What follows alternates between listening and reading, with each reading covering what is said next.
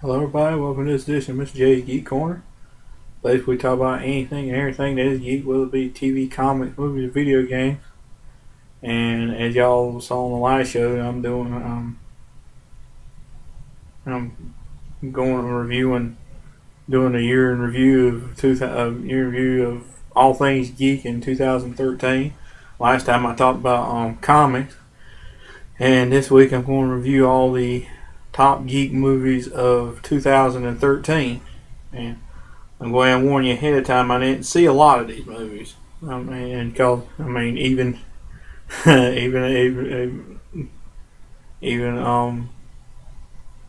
everybody. I'm sure, I don't know if they got. I'm sure if all y'all got to see all the top geek movies this year. But if you're like me, your money's a little tight, and you had to just scrape by a little bit. But but I did get to see the two of the big ones this year, especially the biggie that I waited for. But I'll get to that in a minute. But last time I gave the year in comics a E plus, and of course I gave DC an F in comics. But this year I'm gonna give DC, but in movies I'm gonna give DC an A plus. And in terms of, I gave the year in 2013 year in comics an E plus or an E. I'm gonna give it an A this year. I mean, it was spot on, a great year in movies. There were a few hiccups, I'm gonna say, in terms of I'm getting, y'all probably already thinking, y'all are probably way ahead of me and thinking, Iron Man 3. In terms of, in terms of movies, that one was not a winner. Like I said, I give DC an A plus, and like I said, I'll get to that one in a minute. But I said, in terms of movies, Marvel, I'm gonna say they're teetering on a B this year. They're teetering on a B this year. I'm surprised at how bad Iron Man 3 was. Y'all, if y'all have seen it by now, y'all know just how much of a disappointment it was. It wasn't terrible, but it was not Iron Man. It's not what you've come to expect from an Iron Man movie. Iron Man 2, they were great, but when Jon Favreau decided to leave and not as his director role and give it to somebody else, that was a sign of a bad things coming. That was a sign of there's bad things coming to this movie, and it's not going to be as good as the others. And it wasn't.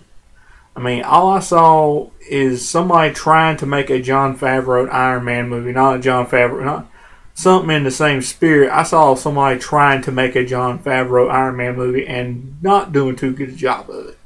There's a lot. I ain't going to go into too many details. If y'all are seeing it, y'all already know the details of some of the things they did in it. It was like there was like a cop out and a cheat, and it just wasn't good.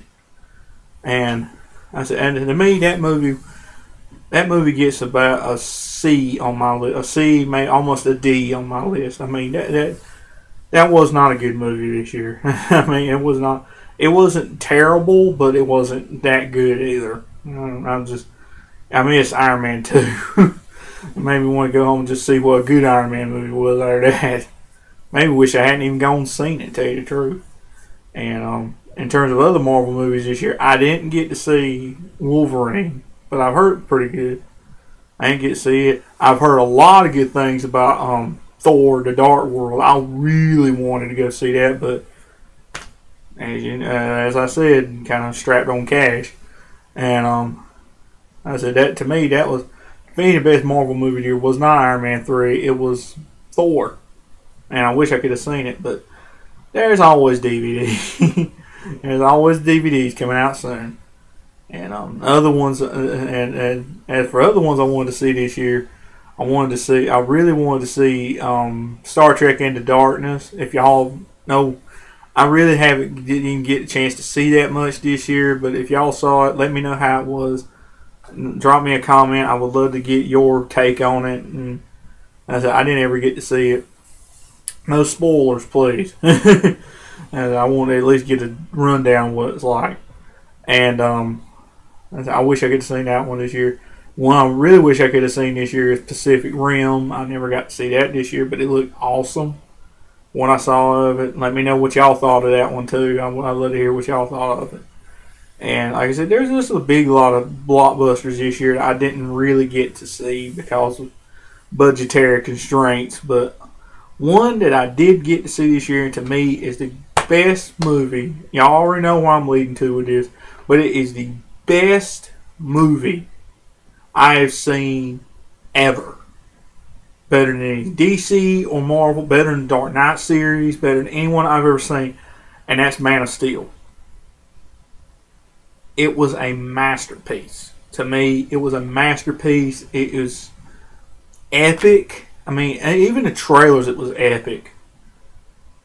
I mean, it was just to me, it's the greatest movie I've ever seen. The greatest movie I have ever seen.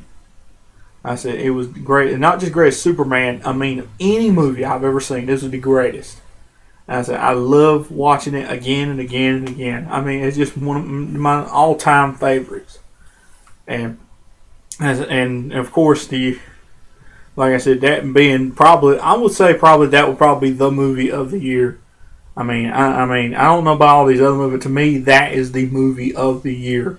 And the fact I think it's about earning $1 billion worldwide in box office. I mean, that'll tell you something. That'll tell you they did something right with Man of Steel. And I'll show you, there a lot of folks been waiting for this Superman movie. I'm gonna say it like I tell everybody: this is what Superman should have been all along. Not a retreading and rehashing of the Christopher Reeve, Richard Donner days. This is what it always should have been. A fresh, new take that is still true to what we can expect from Superman. I mean, I said, this is what it always should have been, and it should be him fighting the villain. Not just trying to outwit him, not just trying to, it should be just come down, other than just wit and everything, it should just be come down to a slugfest between them. I mean, that's what it should have been in Superman 2. It's really what Superman 2 should have been. It should have been a knockdown, drag-out, city-shattering brawl between two equally powerful Kryptonians. It's what it always should have been. And it just has now come to the big screen. And I'm so glad. And like I said, I'm so glad that somebody finally got it right. I mean, I love this movie. I watch it again and again and again if I didn't want to wear my. But I don't want to end up having to buy a new DVD player. I don't want to buy another player. I just watch it and give it a break, you know. But I said that ain't the only thing that happened. There's a lot of big movie news happened this year. I mean, but most specifically, everybody knows the announcement of what the Man of Steel sequel was going to be. The now I think officially been titled Batman vs Superman, the movie that everybody has been wanting to see for years. Another one that everybody's wanting to see for years. You're finally going to see them team up or fight, whichever happens in the movie first. You finally get to see them tangle, finally on the big screen. And not to mention, there's even more news coming out by every day that it's supposed to have more characters in it. Not just supposed to have them in it, but it's supposed to have other Justice Leaguers in it, possibly. I mean, and to me, that makes it sound even more awesome. And I would love to see that all happen. I really would love to see that. I just get more and more excited every time somebody comes out with more news. I mean, it just perks my ears more and more to hear more news about this movie. I can't wait to see what it's supposed to come out in July 27th, 2015. And that's going to be a long wait. And not just that, they finally come out with the new trailer for Amazing Spider-Man 2, which looks awesome, actually. I mean, this looks actually even better than Amazing Spider-Man. I mean, this actually looks better than that movie. I mean, and I just seen the trailer, and it looks better. And just the other day, on Tuesday afternoon, they debuted the trailer for the new Godzilla movie. It's one, and to me, that's going to be my movie next year. I mean, I cannot wait to see that. I mean, I see the trailer, and it just gets me more and more wanting to see it. And it's supposed to come out May next year, along with Amazing Spider-Man 2, coincidentally enough. I mean, the next couple of years is going to be really good in terms of movies. I mean, it's going to be really good. And I said, it's going to be, I said, the next couple of years, I hope everything really turns out good with Godzilla and everything. And I hope everything turns out good with Batman vs. Superman in next couple of years. But in terms of this year, I'd give it an A.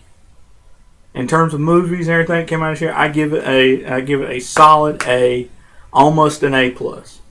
But I give it a solid A. I really do. But what do y'all think? Was there a movie I missed? A geek movie I missed? Was there a comic movie I missed that y'all thought was better than the other one? Let me know. As always, drop a comment in the comment box, y'all, and let me know what y'all find. And I guess that's all with this week's edition of Mr. J's Geek Corner.